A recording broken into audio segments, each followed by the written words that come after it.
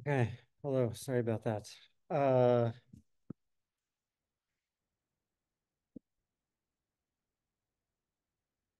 so I guess one last time I'll say where we are in the book. Yeah, turn these things on.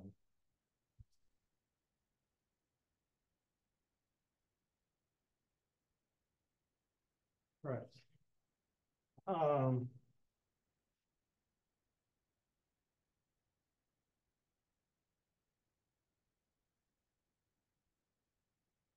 so I mean, actually not reading all the way to the end of the Doctrine of Elements, but we're at the end of it, basically, right? So, uh,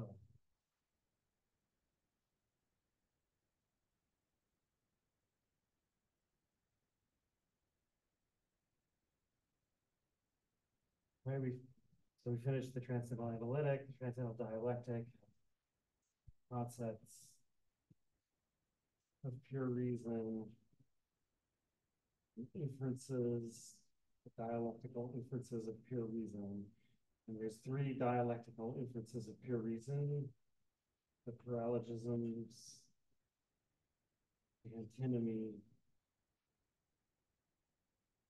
and the ideal. And um, the reading for this week was so at least the way I was trying to explain it, although I'm not 100% sure about this, to tell you the truth, right? But the way I was trying to explain it, the actual dialectical inference was being discussed in the reading from last week. That is the one that's proper to this place. This reading discusses a lot of dialectical inferences or bad inferences according to Kant, right? But the one that actually like matches up to these two, I, I'm claiming was already discussed in the reading for last time. So, but then in this reading, Kant goes on to discuss what I take to be a further issue, right? Which is like, okay, given that we have this concept of the ideal, which already involves some kind of mistake, um, why do we go on and conclude that um, there must that an object corresponding to the ideal must actually exist? Um, so, like in a general way, um, Kant already described that even in the previous reading. Um, so this is on B616 and it's page 498 in Kemp Smith. Um,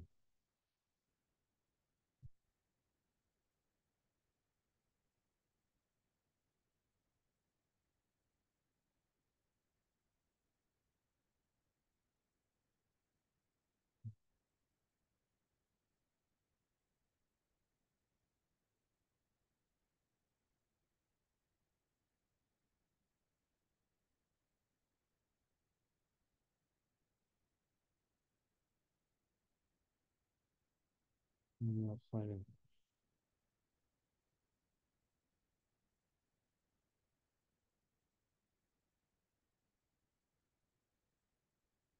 I guess I meant to read this part, even though I quoted it wrong, right? Okay. For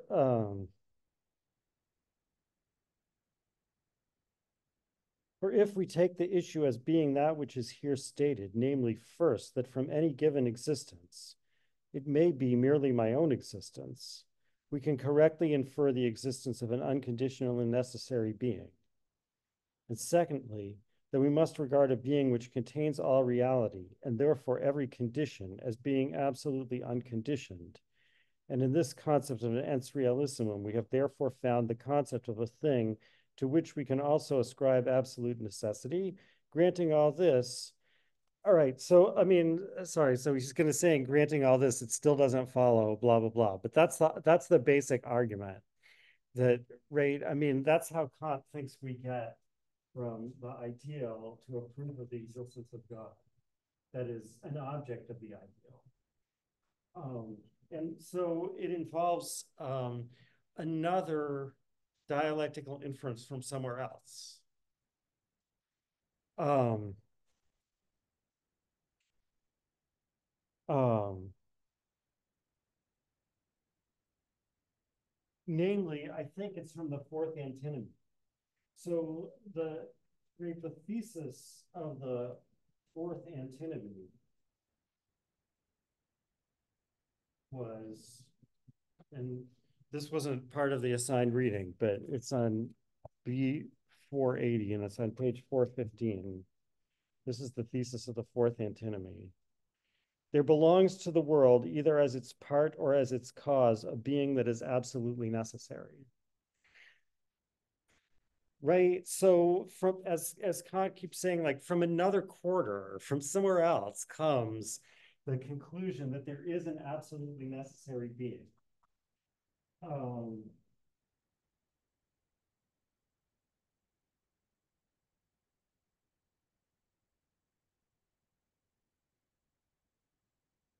Absolutely necessary being.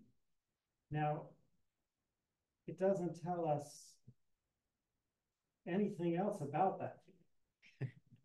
Right? It just says there has to be an absolutely necessary being. But Kant says, like, what happens is we look around for a concept that's suitable to represent an absolutely necessary being, and we say, aha, the ideal. And therefore, we take this as a proof of the existence of the idea of this, of the object of this idea. Um,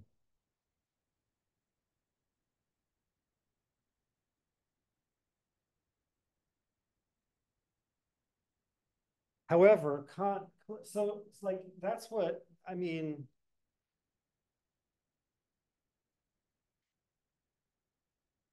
that's how Kant thinks that the whole question of the existence of this object even comes up here. Right? He says, like, for the purpose that reason wanted this ideal for, namely to have a sum of all possibilities, compared to which every other possibility is derived. Um, like, what you really need here is not absolute necessity, but just absolute possibility. Right? That it's just, you need to say that this thing is possible unconditionally, and everything else is possible because it's possible. The question of existence only comes up here because of this. Now, I mean, um,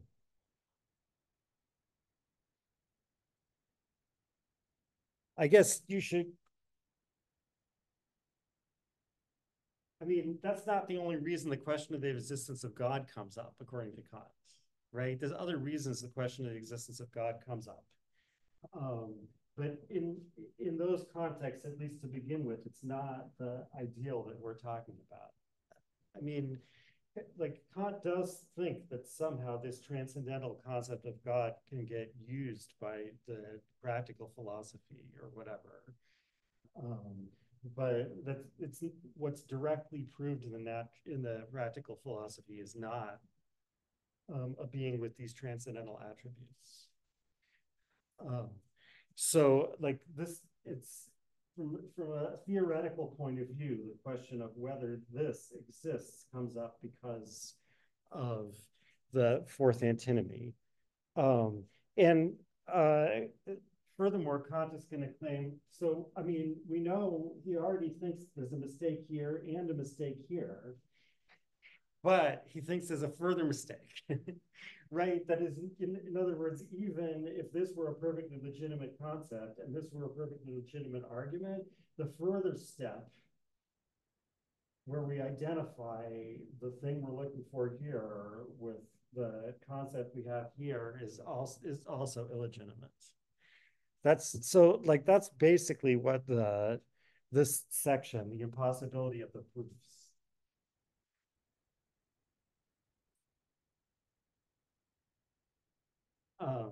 That is the impossibility of any proof of the existence of God this way, or this way, and those are the only ways. Again, those are the only ways from a theoretical point of view.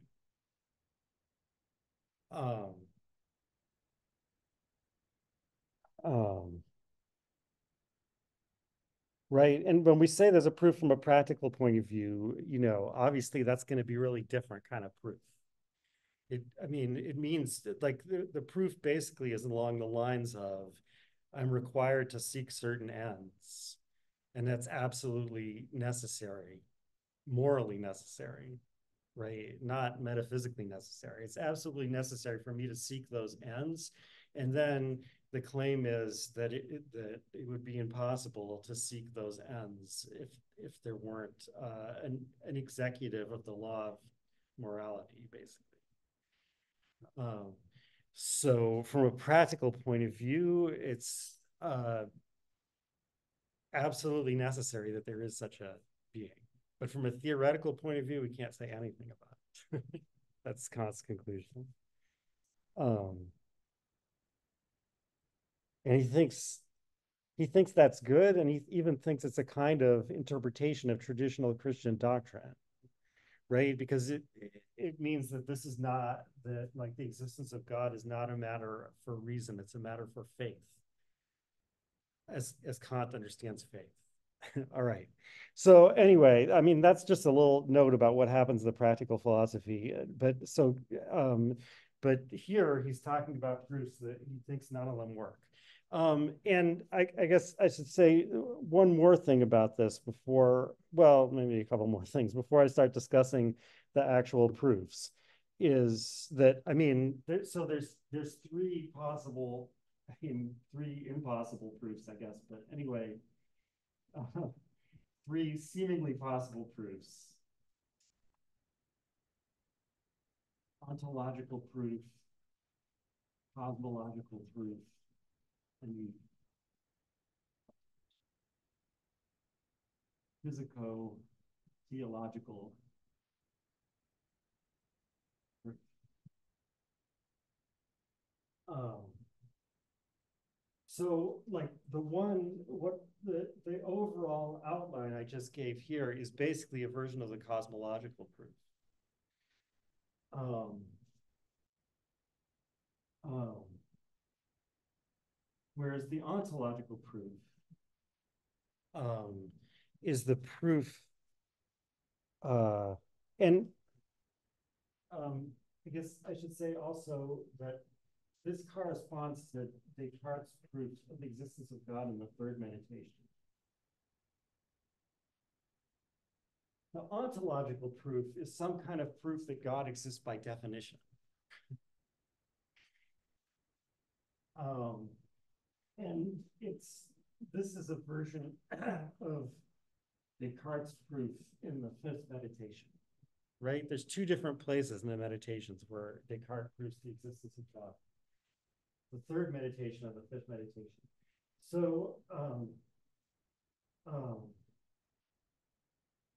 this proof, Kant says, like, is natural to human reason, even though it's wrong.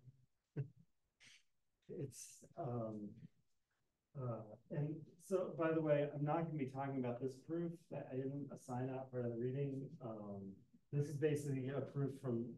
This is a proof from, like, argument from design, right? So, um, whereas this proof just starts, something exists. For example, I exist, and then concludes to the existence of God. This proof starts with saying, uh,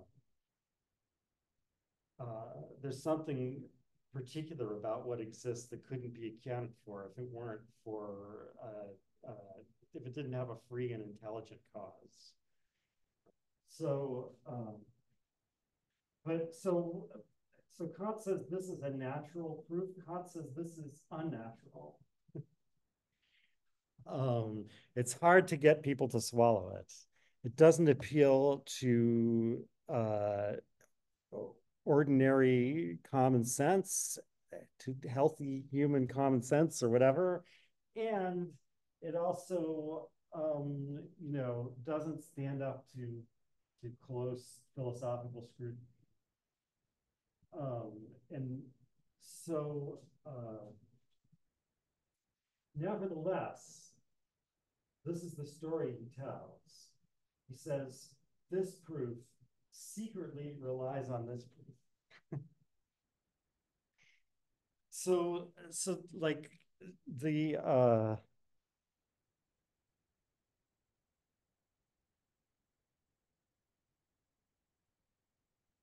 the history, according to him, is something like this. Like this, this natural proof is like turns out to be insufficient when you think about it. I mean, and the step that turns out to be insufficient is where, again, where you say, oh, and this absolutely necessary being that we prove the existence of here is the same as the being we're talking about here. There is a, right, like, uh, well, so in reality, we don't know what would make something absolutely necessary. um, uh, we can only use our category of necessity for relative necessity. That's the only way we know how to use it. So, um, uh, so really, when we say, "Oh, we should start looking for an absolutely necessary being," um, what is it? We have nothing to go on. And so um, so we start to feel uncomfortable about making this transition. Yeah, this is a kind of thing that I guess, like, because it appears to be something absolutely possible. Um, it's not something that something else could be necessary for. I think is basically the thought here. So it could be an absolutely necessary being. If it existed, it would be. But that doesn't really tell you that this right here is is the concept of whatever absolutely necessary being we've proved here. Yeah. I have a question. Like in 6N, Yeah. no other objects can be coming to us because the senses, and given nowhere but in the context of possible experience, nothing is an object for us unless it presupposes that sum total of all empirical reality is the condition of its possibility. And then going to a natural illusion, we would like to consider this principle, which applies to those things, its objects. That is talking about the same is the empirical, the sum total of all empirical reality is the condition of its possibility. Is that the same as that's what we mistakenly think must be absolute necessity, or am I doing that? Well,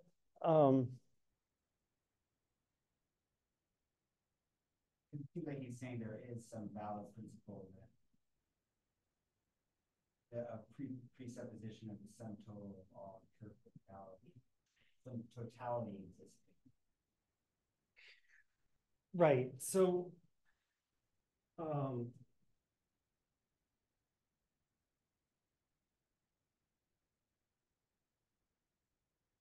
so the correct conclusion is that uh, um, at least this is what I think. Like this is hard to understand what's going on here, but I think that part about the sum of all empirical reality as the condition of possibility for any object, that's correct. Now, of course, we're not given the sum of all empirical reality as an object either, right? I mean, that's the illusion in the antinomies. Um, but, so uh, what that means is like, no matter how much of experience we take, it's always conditioned, but it's conditioned on the rest of experience. That's the valid principle here, right? So the first thing that happens after that, now owing to a natural illusion, we regard this principle, which applies only to those things which are given as objects of our senses, as being a principle which must be valid of things in general.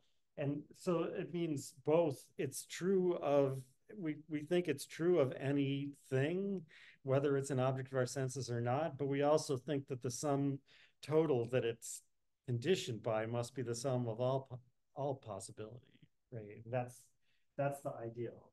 So and yeah, that's the thing that we start identifying with the absolutely necessary being. Um,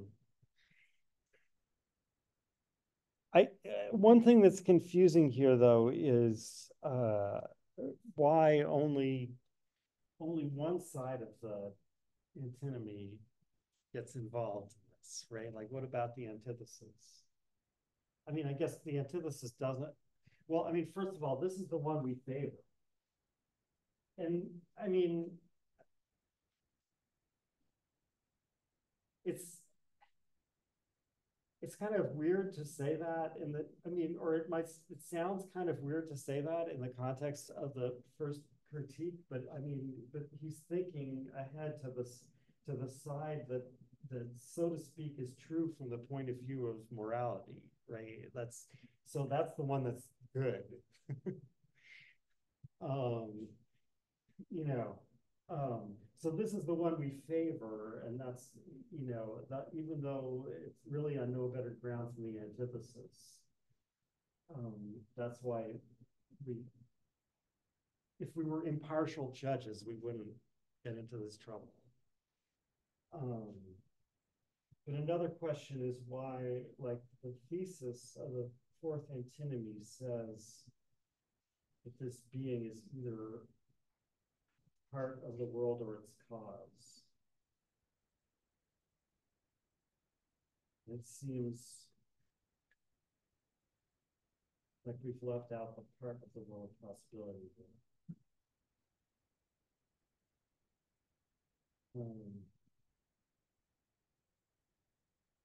So I don't know. There's some complications there that I might not understand. But yeah, so basically but the sum of empirical reality, we don't um, we don't have any tendency to think as suitable to be a necessary being. I think, I'm worrying a little bit about why that is, um, but the sum of all possible reality, we do have a tendency to think of as a necessary, as being a suitable representation of a necessary being. Right. So anyway, so the history is that we basically, I mean, Kant says that actually this is the oldest proof. We start with this, but and then there's a further story that this one secretly relies on this one.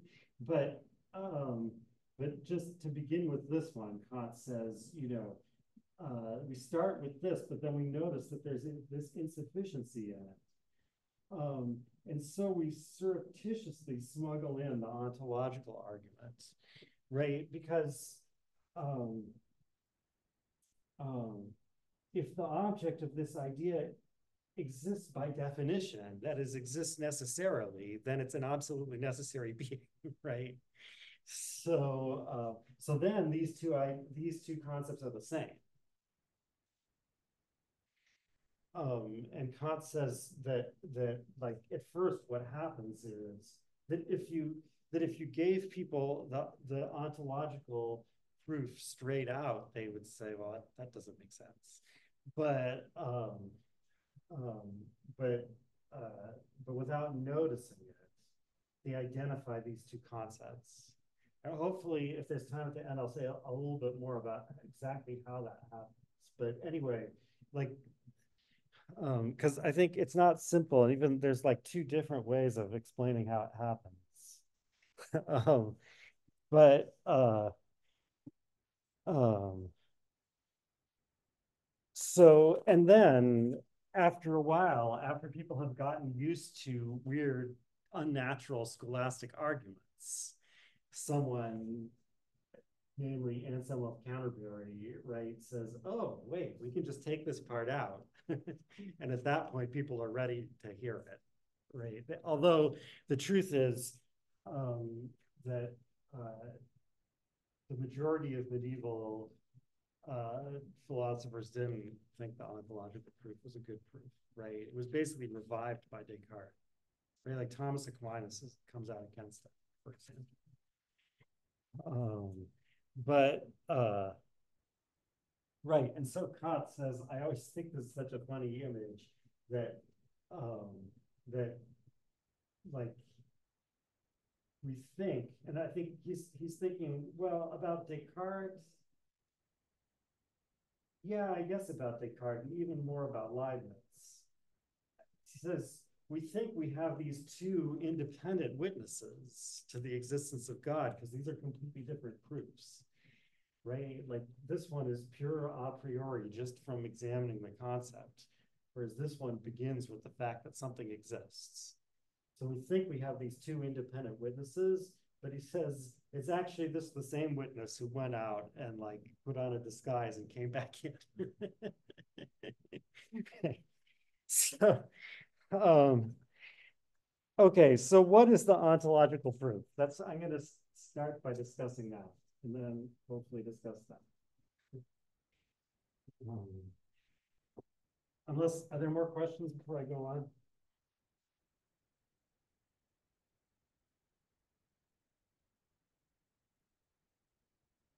So it's actually, I mean,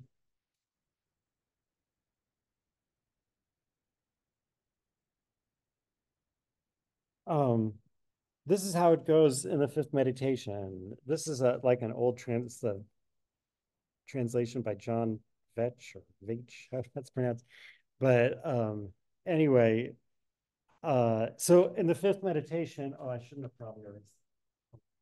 In the fifth meditation, Descartes, I think the main point of the fifth meditation is to reestablish the reliability of mathematics, right? Like in the first meditation, the meditator first casts doubts on the senses and then says, oh, but mathematics is still true. But then there's a reason for doubting that.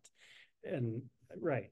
So the fifth meditation is supposed to reestablish mathematics, and then the sixth meditation reestablishes partly belief in the senses, right? So at least in the sensible world. So at the beginning of the fifth meditation, Descartes has done that, and then he says, "But now, if because I can draw, well, whatever, blah blah blah, um, may I not derive an argument for the existence of God?" And here's the argument. And after the argument, he says, and therefore, even if everything else I said before was wrong, at least the existence of God is at least as certain as the result of mathematical proofs, right? So in other words, Descartes actually seems to think that the third meditation proof is better than the fifth meditation proof. The third meditation proof is absolutely certain and rests directly on the cogito argument. The fifth meditation proof is good, assuming we can rely on demonstrations like this. Right. So, but anyway, here's the demonstration. It is certain that I no less find the idea of a God in my consciousness, that is, the idea of a being supremely perfect, than that of any figure or number whatever. And I know with not less clearness and distinctness that an eternal existence pertains to his nature than that all which is demonstrable of any figure or number really belongs to the nature of that figure or number. And that's the whole argument. Right? So, right, so the idea is, I mean, the steps are first like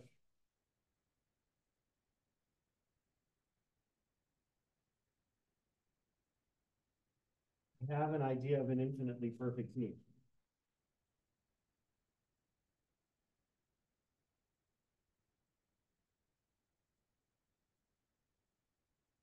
Um, Descartes has actually proved that in the third meditation. Um, but this idea of the infinite, at least Kant is identifying with what he calls the ideal, the transcendental ideal, right? It's the idea of an infinitely perfect being, that a being that has all reality. Um, and then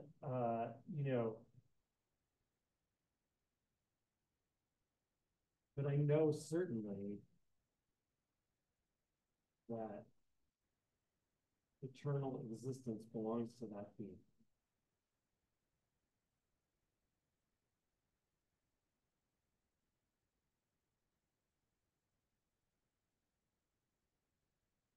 And this is supposed to be parallel to, have an idea of a triangle.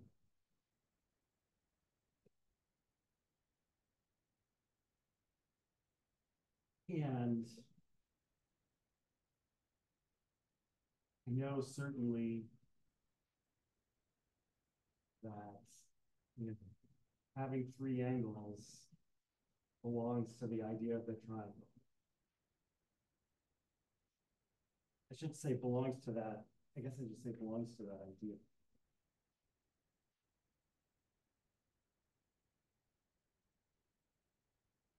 And over here, the conclusion is, therefore, a triangle has three angles.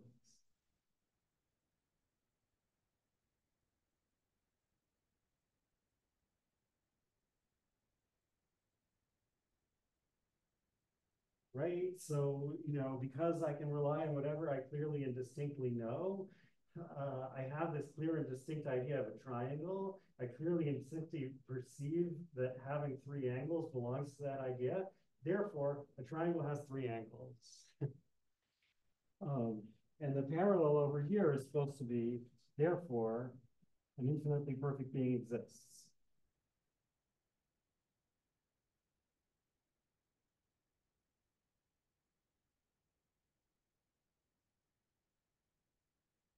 Right? Because eternal existence plays the same role on this side as having three angles plays on this side.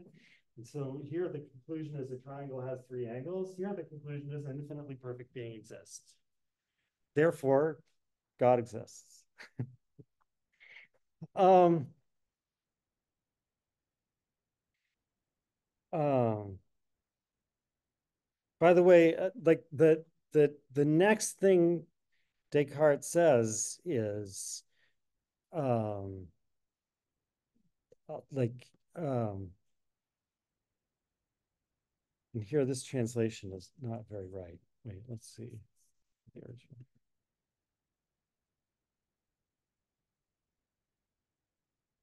Yeah, like however, at first glance, this is not completely clear, and it seems to involve some species of sophism, right? So um, that is, I think Descartes, in saying that, is acknowledging what Kant says about this argument, that it isn't natural, right? That this isn't, even after you see this parallel, you're like, what? You got something for nothing there. How could that be? So Descartes is aware of that. But he thinks that that's going to be your first impression, but that it's a mistake. This argument is really good. Descartes, Kant thinks, yeah, you should have trusted your instinct. This argument is bad, right? So, um,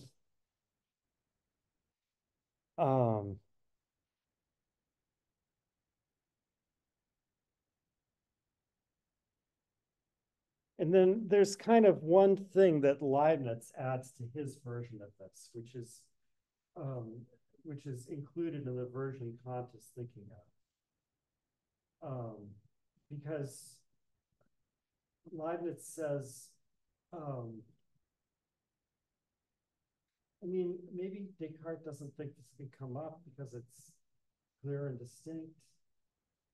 I don't know. But anyway, Leibniz says, I understand the definition, an infinitely perfect being. Yeah, I mean, the truth is, when I think about it, that's not really fair to Descartes. He doesn't just say, you understand the definition, right?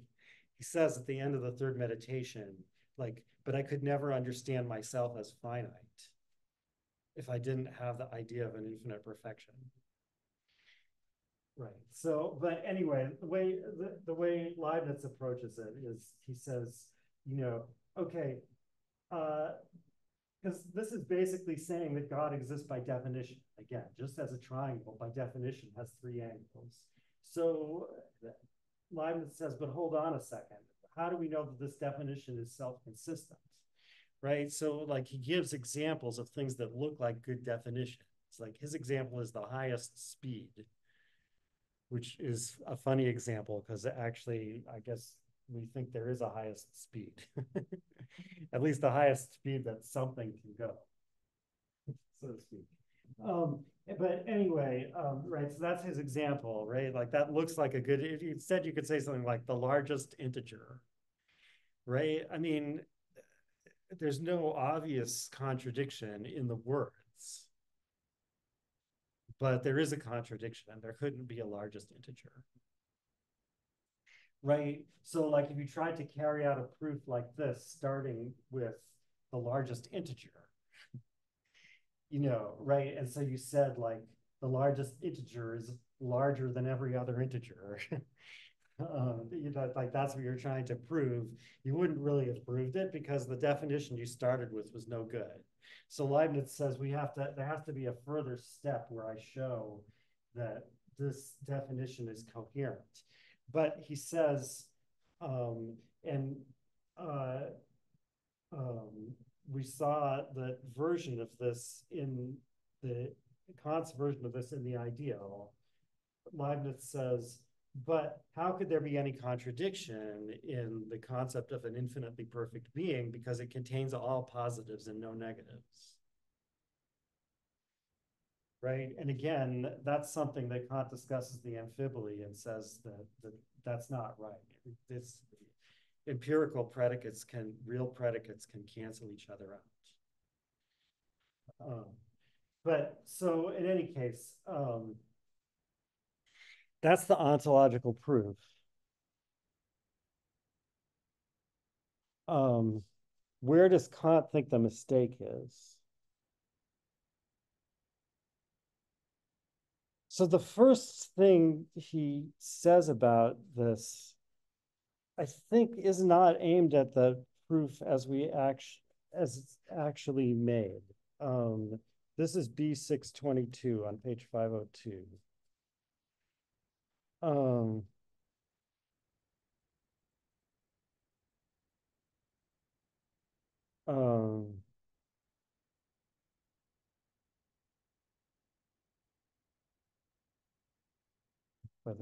Here we go. By the simple device of forming an a priori concept of a thing in such a manner as to include existence within the scope of its meaning, we have supposed ourselves to have justified the conclusion that because existence necessarily belongs to the object of the concept, we are also of necessity, in accordance with the law of identity, required to posit the existence of its object. I'm just thinking about this. Maybe I'm not understanding what he's saying right here. But let me say what I was going to say. So, right, he's talking as if the argument were,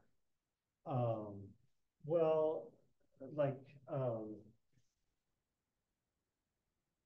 let me define X as something and it exists. And then I prove that X exists.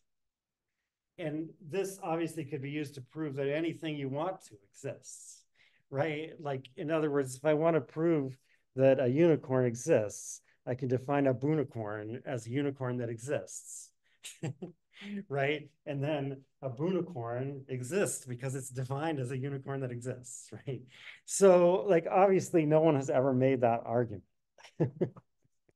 because um, it's like even without being able to see exactly what's wrong with it, the conclusion is clearly not true, right? So, um,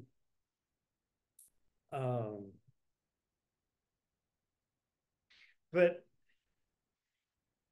I mean, so what I think is that Kant like discusses that first because he just wants to show in advance that the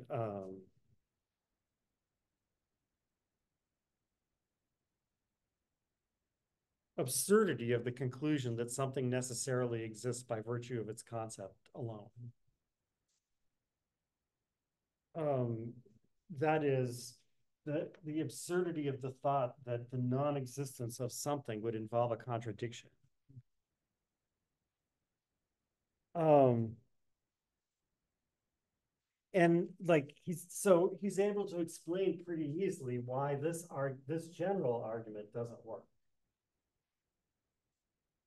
The thing that made me wonder whether maybe I'm misunderstanding him is that he actually says by the simple device of forming an a priori concept of a thing.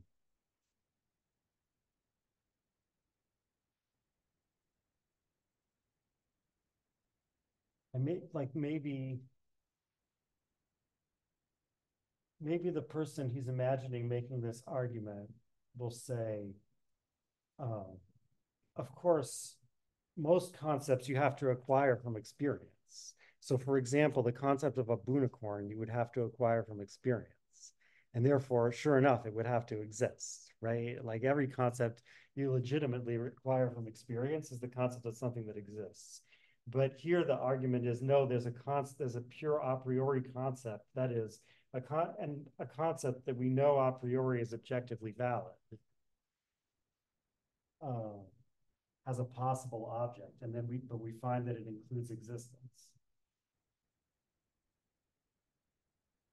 So in that case, maybe this is just supposed to be a general form of the actual argument. I'm not sure, but in any case, what he says, generally speaking, goes wrong with this is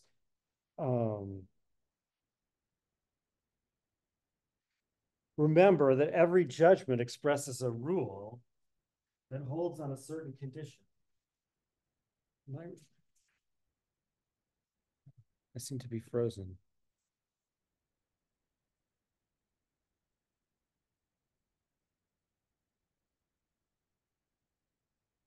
I wonder how long that was happening.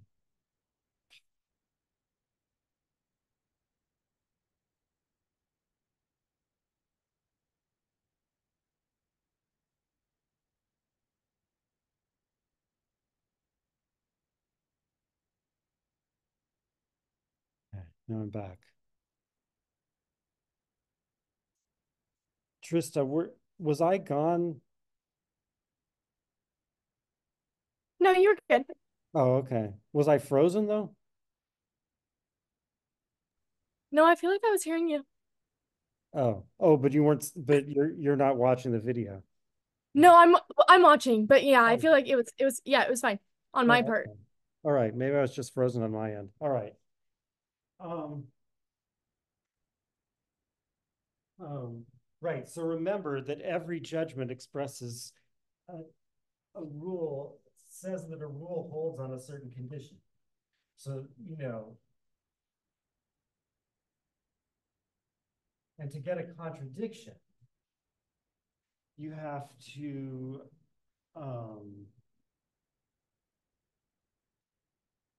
the rule has to be such that if that rule applied, the condition couldn't be satisfied. Right? That's what a contradiction is.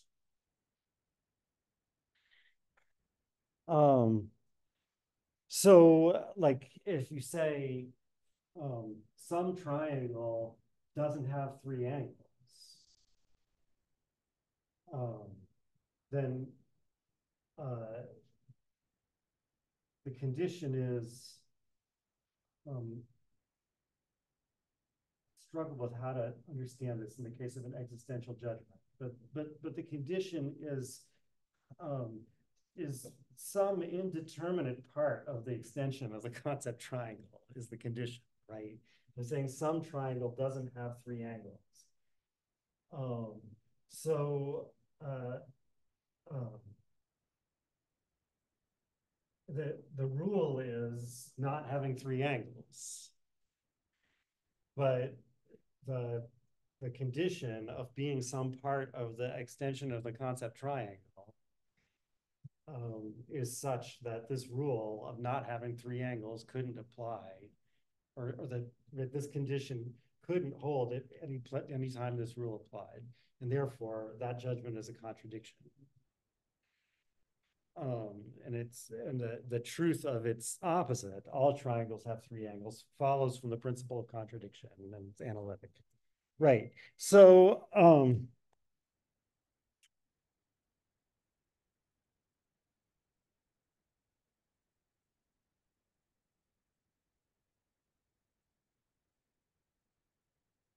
so this is what Kant is talking about in the right after the passage I was reading. If in an identical proposition, I reject the predicate while retaining the subject, contradiction results. And I therefore say that the former belongs necessarily to the latter. But if we reject subject and predicate alike, there is no contradiction, for nothing that is then left to be contradicted. Right? So now, now the idea is that we're going to get a contradiction by denying that an infinitely perfect being exists. But by denying that it exists, we deny that we're talking about anything. So,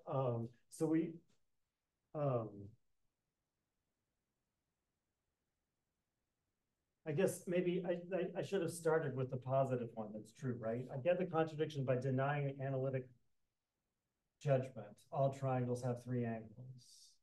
I try to get rid of the rule, but by saying some triangles don't have three angles, but in doing so, I go against the condition on which I'm asserting the rule, and that's the contradiction.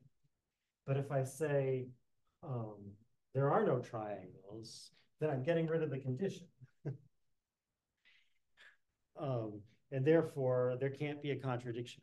There's nothing left to contradict. And similarly, if I say an infinitely perfect being doesn't exist, there can't be a contradiction because there's no condition left that could prevent the rule from applying.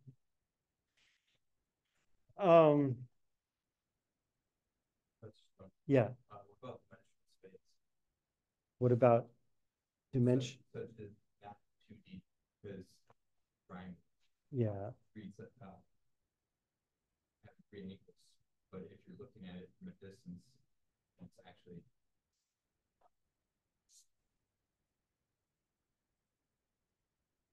Are you saying that? But it still has three angles. Well, it's no longer, it's in the extended space, and the extension is no longer just a triangle. Well, so first of all, when I said the extension of the concept triangle, I meant the logical extension, right? Like there's all the possible triangles, not spatial extension. Although Kant does think there's a relationship between those two. And even though it's not the same word in German, but it is the same word in Latin. And as I always keep saying, Kant is still thinking in Latin. But anyway, yeah, but no, I mean, a triangle, you look at a triangle in three-dimensional space. I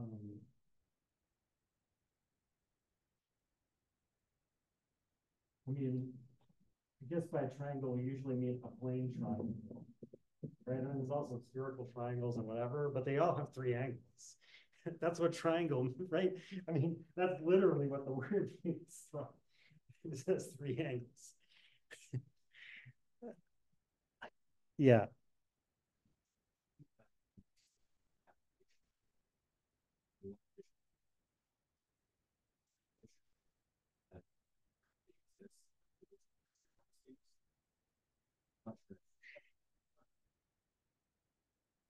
Well, I think, the thing is, we haven't explained what's really going on in a judgment of existence like this, right? Something exists. That is, we haven't really explained how exists can be a predicate. Um, so, um, so yes, this picture is mysterious if this judgment is supposed to be an infinitely perfect being exists. I mean, this if the condition is that something is an infinitely perfect being, and then the rule is that it must exist. That, like, it's unclear what kind of rule this is, but Kant is going to say something, and I'm going to say more about it in a second, right? But I think what Kant is pointing out, though, is that forgetting what this predicate is or how this judgment works, when you deny that anything meets the condition of a judgment, right? Which in a categorical judgment, like an infinitely perfect being exists, the condition is the subject concept, right? So if you deny that anything meets the condition, that is, you say that the object of the subject concept doesn't exist. Whatever is up here, you can't have a contradiction. Right? Like, because again, the contradiction requires that um,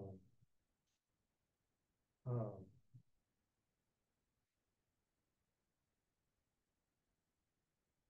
something meets the condition, and that makes it impossible for the rule to apply. That's where the contradiction comes from. But if nothing meets the condition,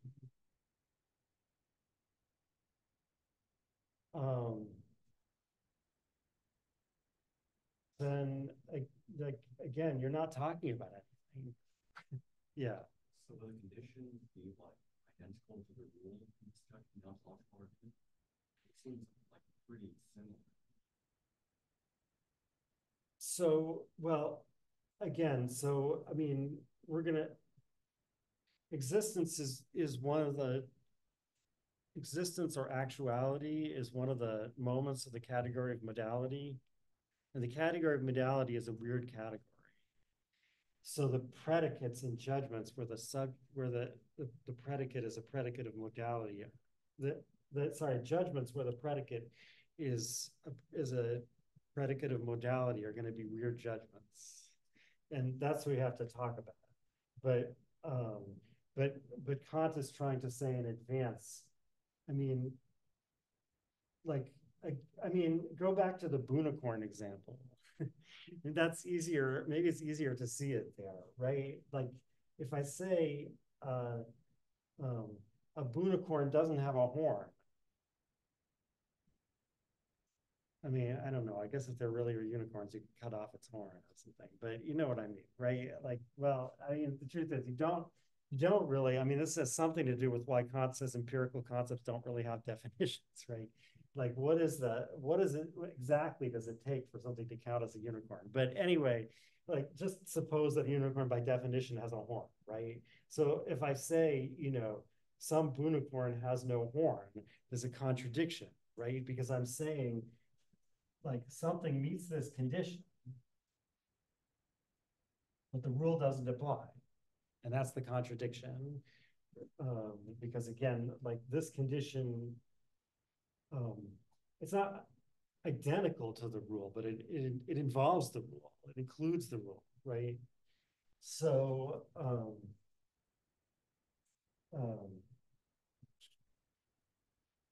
but if I say a Bunicorn doesn't exist,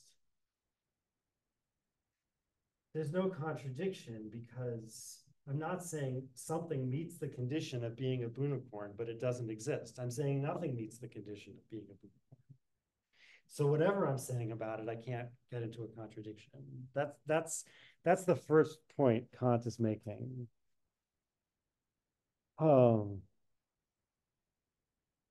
Professor, Yeah. clarify how Kant when we see a pyramid, A pyramid. Yeah. Back to this. All right. Yeah. But a pyramid is not a triangle. A pyramid is a pyramid. right, well, it You know, like depends on a how we're tetrahedron. looking at it. I mean, yes, it's not a triangle, but from a distance, you would see a triangle. Well, there is a triangle, right? Right. I mean, you know, there's a triangle here, for example. So would that be a contradiction? Because it's not just a triangle. Why not?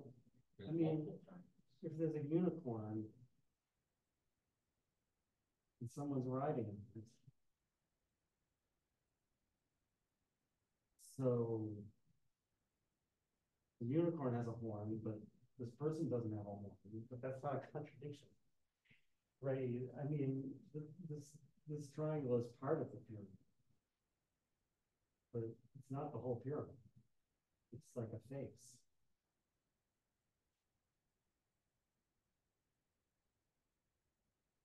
Right.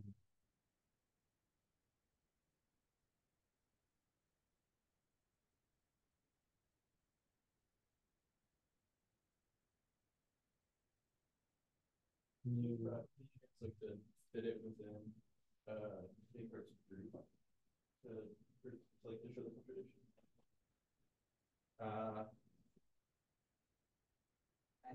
Well, that's kind of what I was leading to. It seems like that would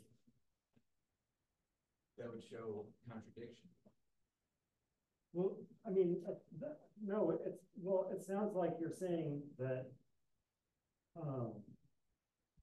That if there's two people standing far away from a pyramid and looking at it, but you see just the one side, and you're gonna apply triangle to it.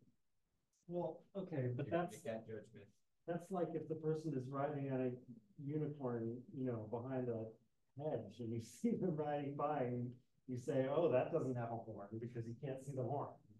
I mean, that doesn't mean there's a unicorn that doesn't have a horn. It just means you didn't see it. I mean, it's surprising because, of course, Descartes counts on you saying, on you thinking that this argument obviously works. This is the argument you're questioning, right? You're saying like, well, maybe a triangle doesn't always have three angles. But I mean, it's,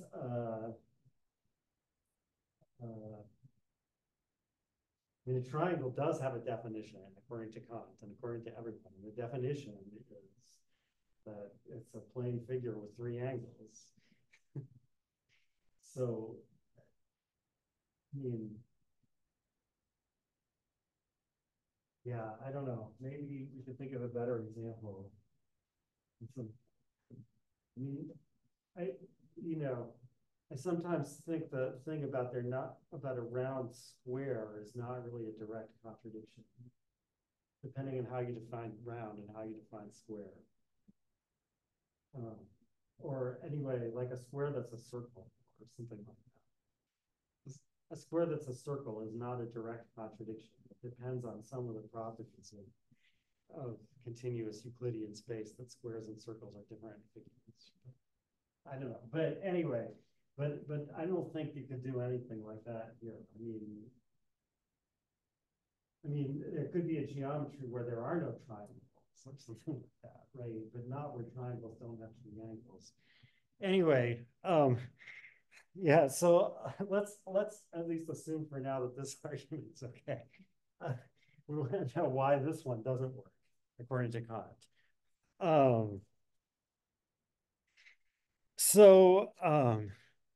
Right. So like what I just said is why Kant says, look, this, you know, this couldn't work. There's no way you could that asserting the non-existence of something could ever involve you in a contradiction. But then he says, but the people who make the argument are going to come back against me and say,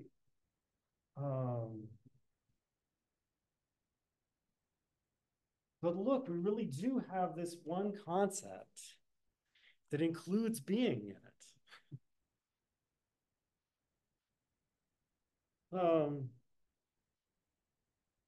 That is the case of an ens realissimum.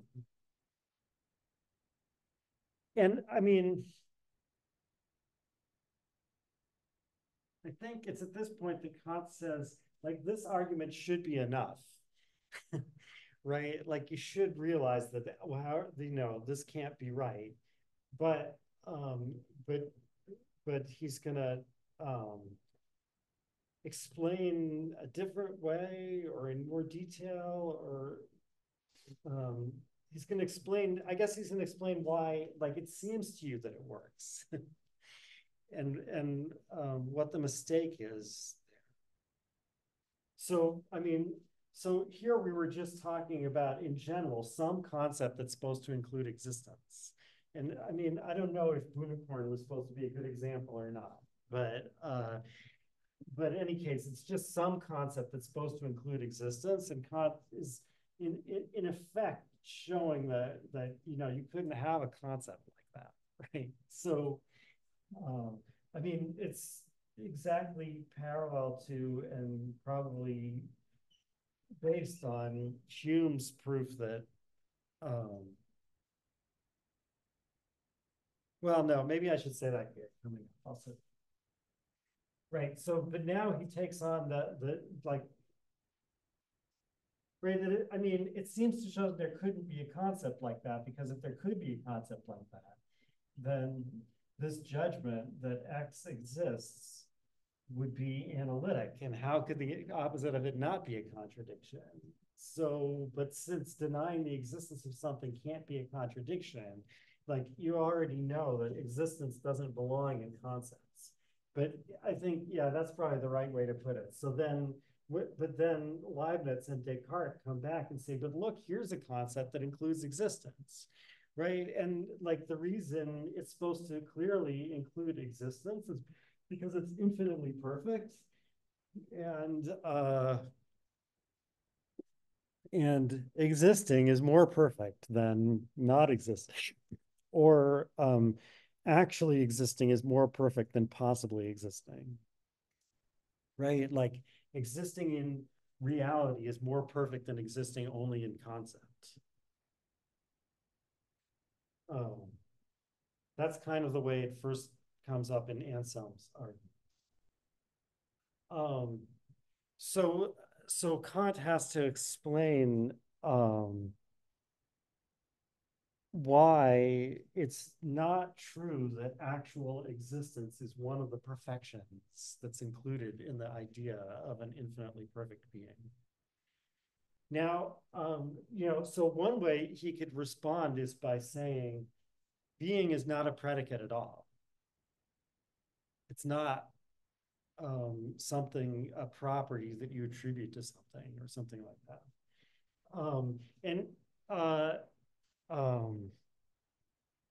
So that's actually not what Kant says. That is an answer that became popular later, like in the 20th century.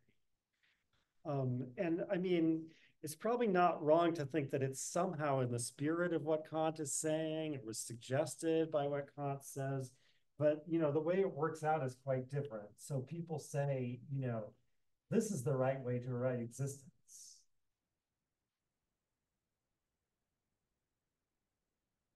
A phi exists, right? And there's no property of existence here. There's, you know, this quantifier or whatever that is. I mean, I say whatever that is because, not because who knows what it is, but because, like, in the history of mathematical logic, there have been, although the math everyone agrees on, like, what a quantifier actually is, no one agrees on. You know, like, Frege thinks one thing, Russell thinks something else, and so on. You know, Wines thinks another thing, and anyway, but whatever it is, whatever this quantifier it is, it's certainly not a property of something, right? But and I guess at some point people thought, among other things, actually Carnap says that this refutes the ontological proof and the cogito argument. Because this is the only way of writing existence, and both of those arguments depend on existence being a property or something like that, right? So like you have to be able to say I exist, but you can't translate that into this. So and like Carnap thought it was established by, like it had been discovered by modern logicians that this was the right way to represent existence. Nowadays, there's no consensus on that anymore or anything else about this stuff, right? I mean, people study logic with existence predicates and whatever, but never mind that.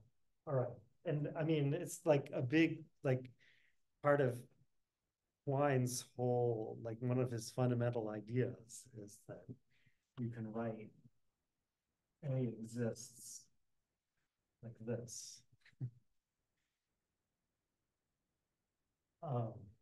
But anyway, never mind that. So, because again, all of that's not what Kant is saying. What is he saying? Well, so this is on B626 on page 504.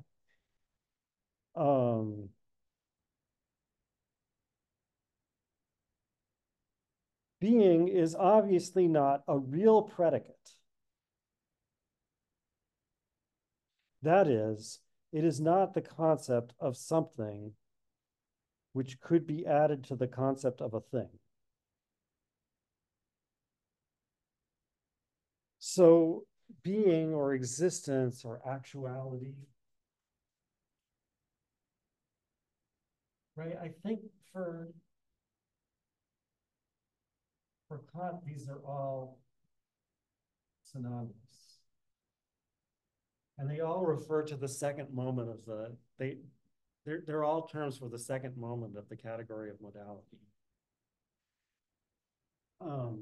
And he's saying is not a real predicate.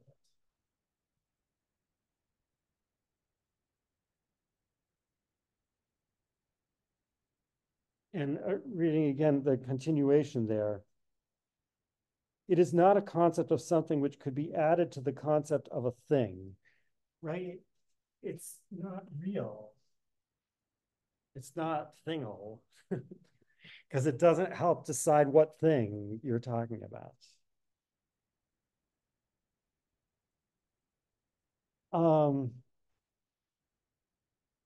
Now, okay, I mean, what other kind of predicates are there?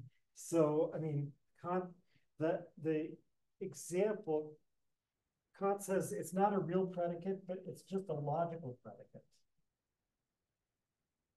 But logical predicate turns out to be like any predicate at all, right? And Kant, the example Kant gives of something that's merely a logical predicate is when something is predicated of itself, right? Like Socrates is Socrates, right? Or a triangle is a triangle, or something like that. That is a tautology in the literal sense, where the subject and the predicate are exactly the same.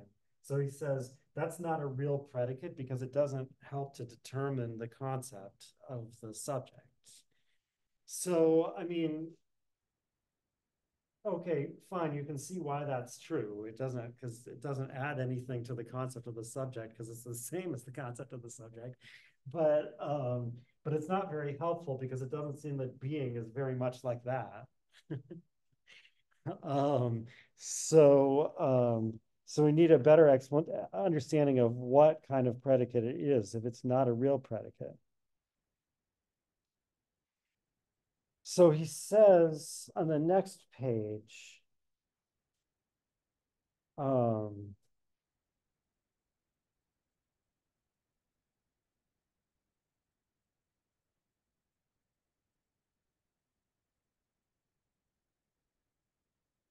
the explanation here is a little bit confusing because it starts with the use of the word is as the copula. Do you know what copula means? No? Right, okay, so if you have a judgment like this is called the copula. It's, Kant seems to be saying, I mean, offhand, you might say that this use of is different from this use of is.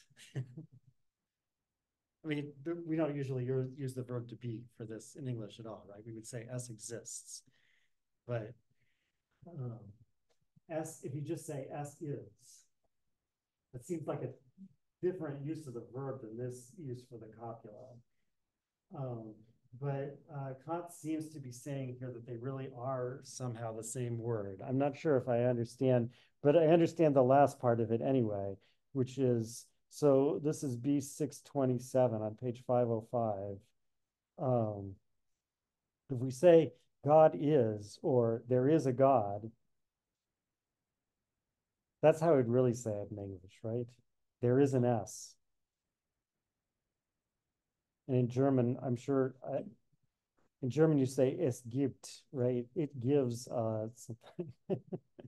Right. But anyway, if you say God is or there is a God, we attach no new predicate to the concept of God, but only posit the subject in itself with all its predicates, and indeed posit it as being an object that stands in relation to my concept.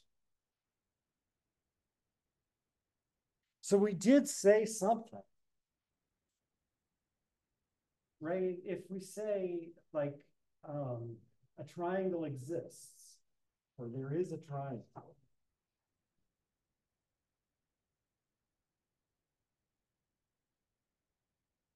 Kant says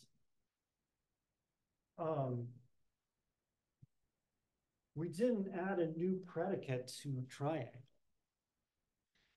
But what we said was something about the relationship of the object to my concept triangle.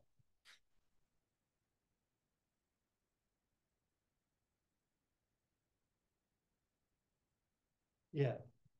This is too big of a question for free to pacify. When he says object in this context, what are we talking about? Is it something that could potentially exist in intuition, or I guess I'm just unclear on what. So, and this is what I've tried to say about the word object all along, and I think it's right. That Sorry, yeah. Object is a relative word. It's the object of something. So in this case, we're talking about the object of my concepts. And when we say, right, so like, if I say a triangle has 3 angles, I'm telling you something about, like, I'm adding to your knowledge of the contents of the concepts. Like maybe you didn't know that before. But if I say a triangle exists, I'm talking about the relationship of my concept to something that is its object. I'm saying it has an actual object. And I haven't added anything to the concept, right? So I haven't told you by telling you a triangle, if you already knew all the properties of a triangle, you still wouldn't know whether it existed or not. And I could tell you it exists, and then I wouldn't be telling you a new property that goes in this concept. I'd be telling you the relationship of this concept to its object. That, and this goes along with what Kant says about the categories of modality, right? So if you go way back to the postulates of empirical thought in general,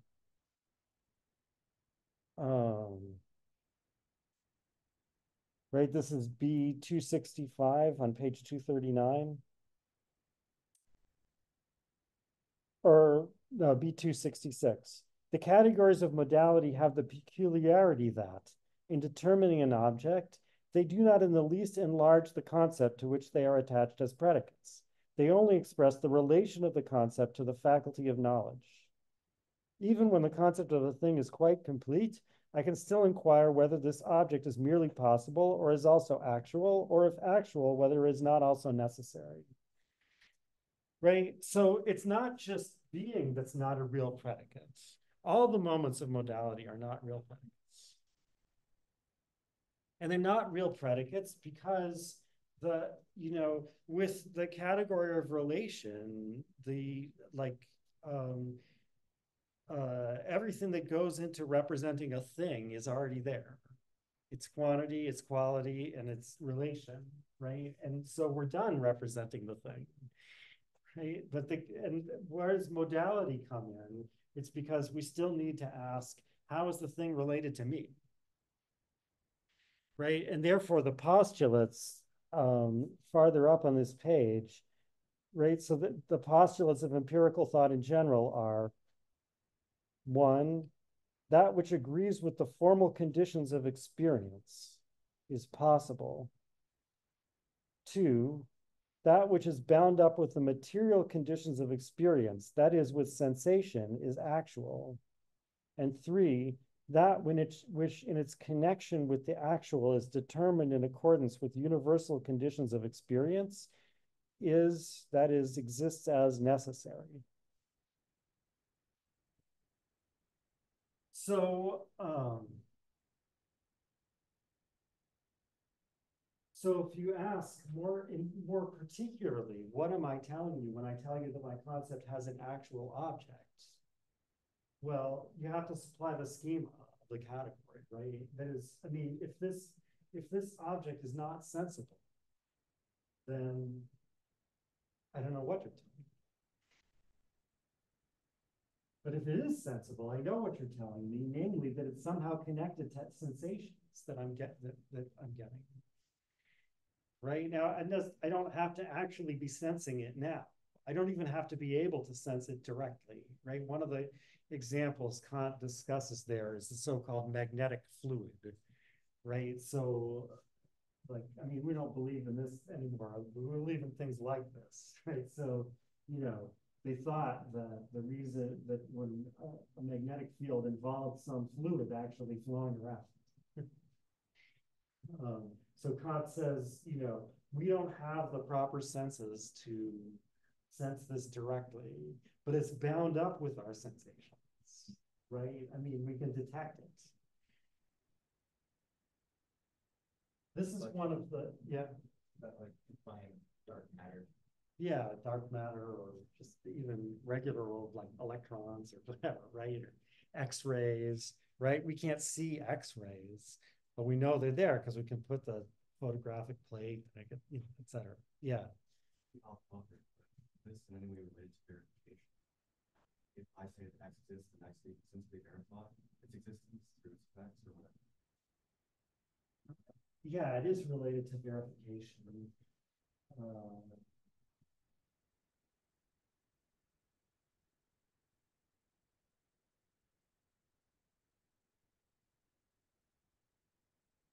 I guess the question is,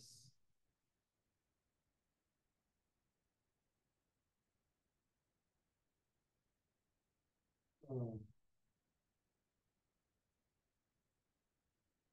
there are a couple of things that make this different from classical verifications, like the Vienna circle verificationism.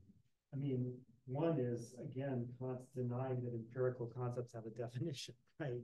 So, we can't actually perform a reduction of the kind that Vienna circle would want to do, right? And replace all our talk of cinnabar and whatever with talk about sensations.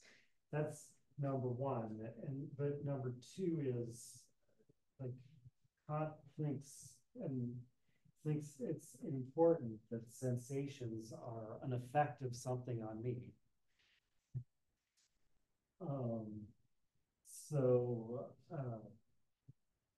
That is, he's not trying to, well, I guess, I mean, it has something to do with the difference between saying being is not a real predicate and saying being is not a predicate at all. Right? Is, he's not trying to rule out the metaphysical question, but does something actually correspond to my sensation? On the contrary, he thinks he can prove that something does, right? That's a refutation of idealism. So it's related to verificationism, but it's not exactly the same as what's usually called verificationism, I think is the right answer. Okay, so I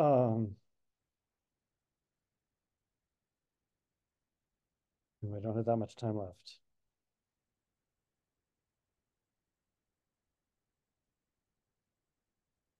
But I have to talk about the $100 of tolerance. Right. So he illustrates this point by the example of $100. I mean,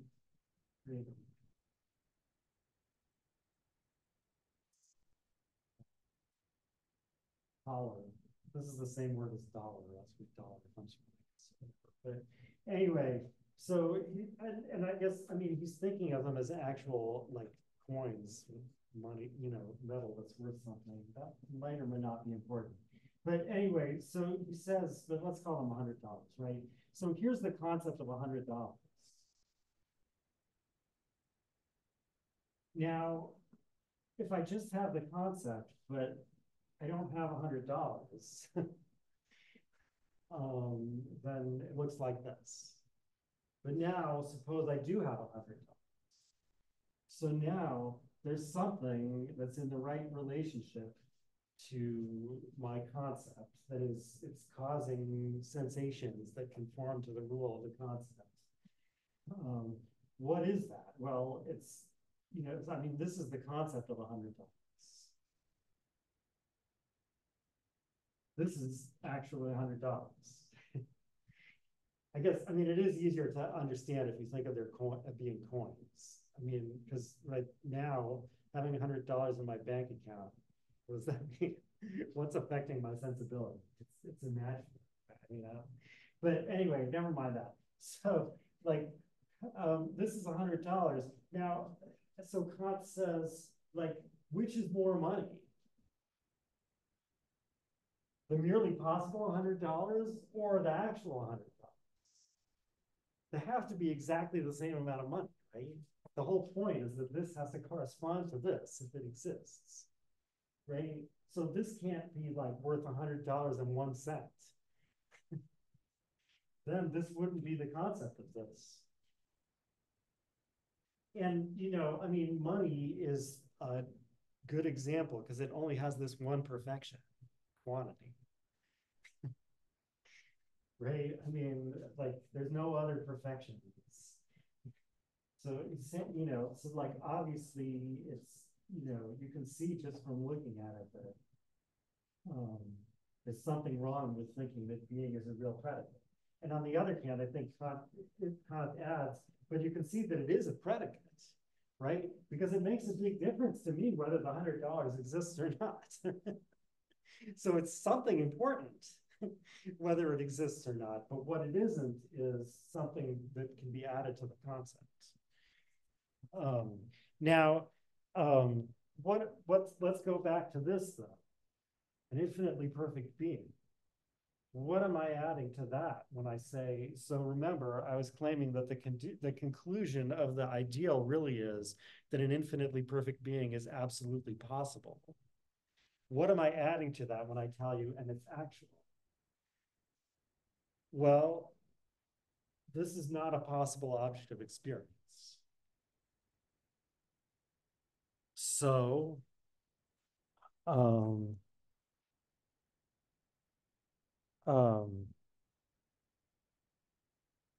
don't know what I'm at. And right, and that's why Kant says this is B 629 on page 506. I'm standing near the camera here.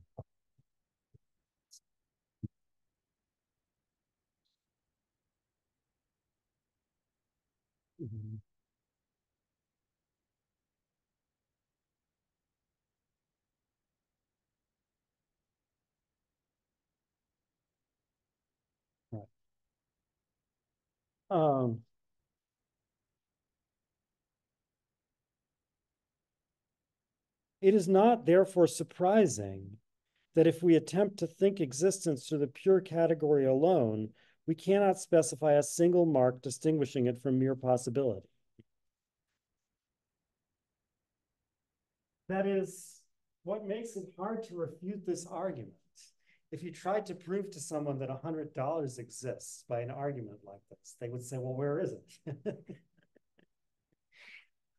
What makes it hard to refute this argument is precisely that we've gone into a realm where there is no difference between possibility and actuality. So in a sense, it's true that if it's possible, it's actual. That is, saying that it's actual is no more than saying that it's possible. And either way, you're not saying anything. That's, I mean, you have to qualify it. Not you're not saying anything in the sense that it's nonsense. Right? This again, we have to like. There's a difference between Kant and Carnap. I mean, for a reason. Carnap thinks that what Kant tried to do didn't work. That like bad metaphysics got back in somehow. But anyway, so that it's not nonsense, but it's you're saying something in terms of concepts that you have no way of applying. You have no schema. Right. So that's what's wrong with the ontological proof. I only have 5 minutes left to discuss the cosmological proof.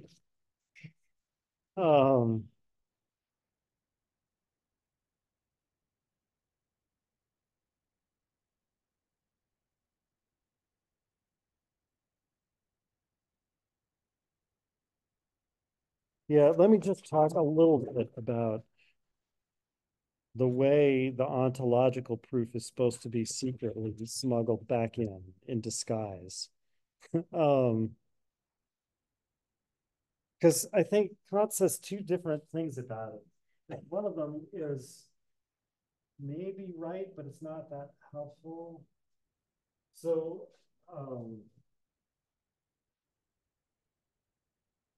again, the cosmological proof, according to Kant, the way it works is that we have the concept of an absolutely necessary being.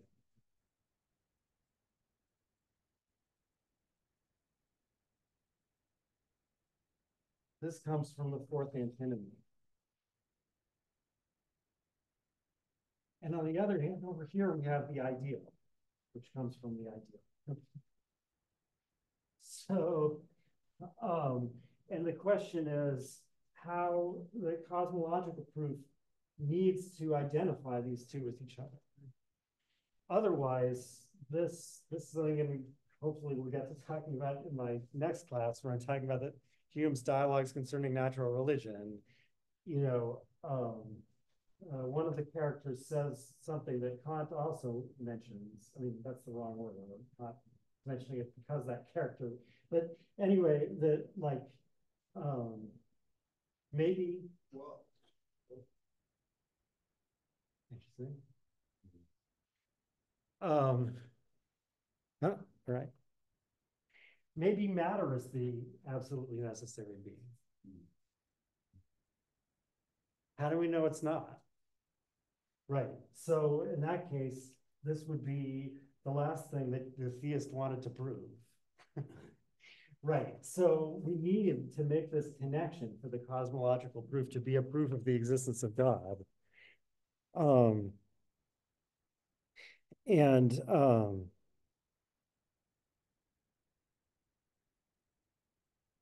boy, I'm really out of time. And I have to hurry to get to the next class.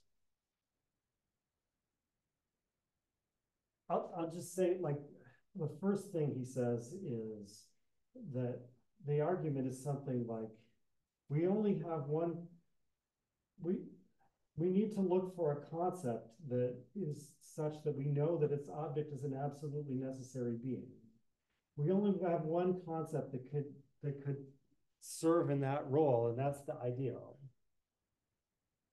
But Kant says, hold on a second.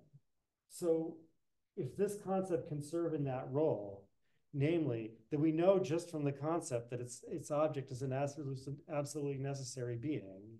That's the ontological proof. Right? So what if what you're saying is right, the ontological proof should work. All right, that's a lot more to say about other things he said about it, but I will stop there and thank you very much for coming to this last lecture in person. Those who are here, and have a good summer. Bye. Oh, and I should say, I will have an office hour tomorrow. If people want to meet me after that, you should let me know. Okay.